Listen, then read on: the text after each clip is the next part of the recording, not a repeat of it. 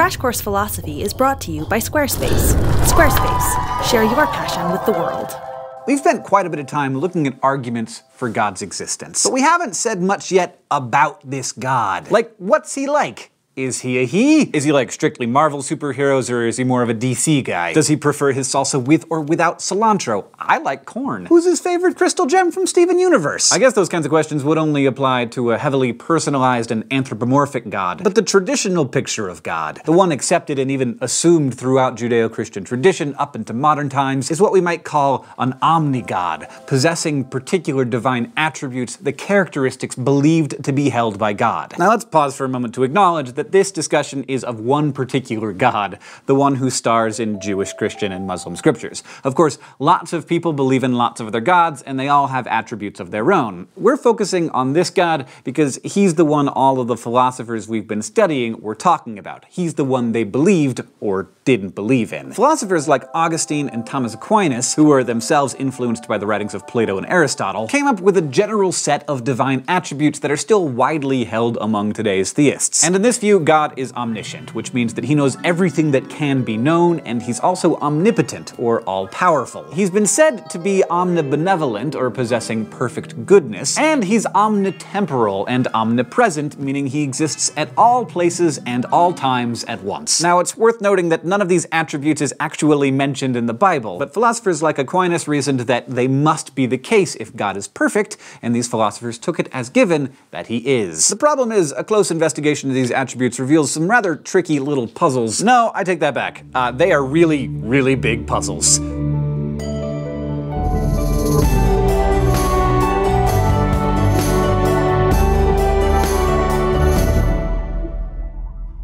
Can God create a rock so heavy he can't lift it? Is just one of an infinite number of unanswerable questions that can be asked about God. Like, if God is omnipotent, he has to be able to create something so heavy he can't lift it, otherwise his inability to create it would mean that there's at least one thing he couldn't do. But then he wouldn't be omnipotent, because if he were truly all-powerful, he'd be able to lift anything. Quandaries like this come up all the time when you consider the divine attributes, and some of the questions that arise are not only about God, but also about us. For instance, if God knows everything, then he also knows the future, right? Which makes sense if he's also omnitemporal, because that would mean that he's already in the future, and also in the past. And don't forget the present. But many theists also believe that God gave us free will. So how can we be free if God already knows what we're gonna do? In that case, are we really free, or is freedom just an illusion that he created for us to make us feel like we're in control? What we're seeing here is that, at least on the surface, God's traditional divine attributes are internally inconsistent,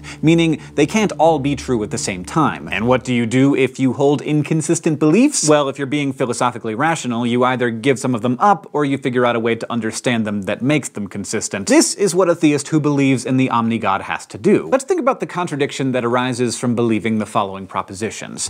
1. God is omniscient. 2. Humans have free will. Is there any way to resolve this contradiction, or do we have to surrender one of those beliefs? One possible response is to say that knowledge and causation aren't the same thing. So God might know that we're going to do something without actually causing us to do it. This actually makes sense if you think about it. Imagine a person standing on a cliff looking down at a train track that curves around a bend. From her vantage point, the onlooker can see that just on the other side of the bend, a person is stuck on the track as the train approaches. Too far away to do anything, the onlooker knows the accident will happen before it does, but the fact that she knows it will happen doesn't mean that she caused it to happen. To use a less gruesome example, if God knew you were going to eat an entire pecan pie by yourself over the course of a lonely weekend, that doesn't mean that he caused you to do it. That was all on you. But wait, if God is omniscient, then he can't be wrong, can he? Because if he was ever wrong, then there would have been something he didn't know. So if God knew you were going to eat the whole pie, then you couldn't not eat the pie, because if you decided not to at the last minute, then you would have just proven God wrong, thereby single-handedly stripping him of his divine omniscience. Good job! So the knowledge and power of God are, to say the least, philosophically perplexing. Now let's consider another question about God's personal skill set. Can God sin? If he's omnipotent, it would seem that he can, because he can do anything, but if he's omnibenevolent, or inherently good, then it would seem that he can't. This doctrine, which says that God can't sin, is known as divine impeccability. But if God is impeccable and incapable of sin, then doesn't that mean that he is not omnipotent? After all, I can sin. Easily. I mean, give me 5 minutes, I could probably break like 2 or 3 commandments, like the ones about coveting stuff, not the murdery ones. Still, it seems kind of weird to think that I can do something that God can't. Some people try to solve this particular puzzle by saying that sin is necessarily a failure, so therefore a perfect being can't do it. Others say that even though God might do something that would be a sin if a human did it, the idea of sin simply doesn't apply to God, perhaps because given his omnibenevolence, everything that God does is inherently good. Now, many philosophers find this solution troubling because it kind of makes God's goodness vacuous. After all, it basically means that saying God did a thing would be the same thing as saying God did a good thing, because ipso facto anything God does is good. And if that's the case, then his goodness doesn't have any real meaning. Yet another possible contradiction presents itself in the belief that the omni-God is also a personal God. Many people find it difficult to suppose that God could be omnitemporal and omniscient, yet still have a personal relationship with his creatures. It's hard to understand how God could relate to us or feel the way we feel if he doesn't experience time as we do. If he already knows what's going to happen, how could he ever be surprised or change his mind? And if God is omnitemporal, is it even possible that he could be moved to respond to prayers? Let's look at this idea up close in this week's Flash Philosophy, to the thought bubble. When people talk about praying for something to happen or to not happen, or are otherwise making a request of God, they're making what are known as petitionary prayers. When you pray in this way, you're asking God for something, to help you pass a test, or to save a loved one who's in danger, or to make sure the Patriots win the game. Contemporary American philosopher Eleanor Stump argues that we have no reason to think that asking God for something would actually make a difference. She thinks about it like this: if God knows everything, including the future, which he does if he's omniscient, and if God has the power to bring about any state of affairs, which he does if he's omnipotent, and if he always wants to bring about the best state of affairs, which he does if he's omnibenevolent, then God has already decided what's going to happen in every single case, to everyone, always. So either your prayer is asking God to do something he was already going to do, in which case your prayer was kind of a waste of time, or your prayer is asking God to do something he's already decided not to do because it wasn't actually the best thing. Sorry, Patriots. And in that case, even if God would change his mind based on your prayer, you wouldn't want him to, because it would actually make things worse than they would have been if you'd just let God do his thing. In other words, if God knows what's best, why would you want to change his mind? Now, Stump suggests that there might be some value in the asking, even if the prayer doesn't actually change what's going to happen. Maybe you agree with her. But at this point, it should be clear just how many problems there are in the divine attributes when you think about them. Thanks, Thought Bubble. Thomas Aquinas, the thinker who's largely responsible for the traditional divine attributes we think of today, responded to these sorts of puzzles by saying that all the speculation of what God is like is just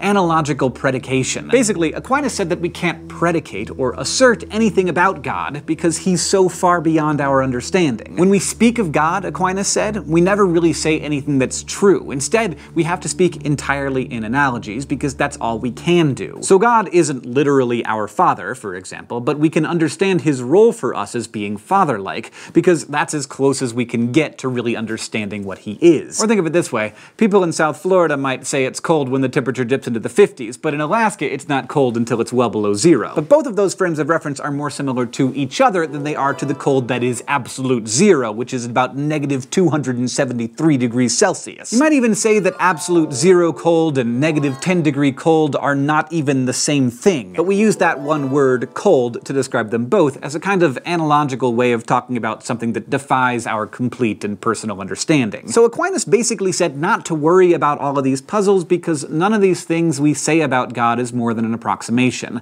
a little analog that our tiny little minds can come up with so that we can talk about an infinite being. Now, there are other thinkers, particularly in modern times, who point out that none of the traditional divine attributes are in the Bible anyway, so maybe God isn't an omni-God. Maybe he's more like a superhero. He can be way smarter than us, way more powerful than us, way more good than us, but still not perfect. This seems like a sacrilege to a lot of people, but some philosophers argue that it's more compatible with the God of the Bible. After all, in the Bible we see God doing very human things, like walking in the garden, getting angry, being surprised, and changing his mind. So it could be possible that God actually does hate cilantro or is a big fan of amethyst. That's the kind of stuff that we, as philosophers, get to ponder kindly and thoughtfully in the comments. Today, we learned about the traditional divine attributes omnipotence, omniscience, omnitemporality, and omnibenevolence, and the puzzles that they create for our understanding of God. We also explored some possible solutions to those puzzles, from Aquinas' ideas of analogical predication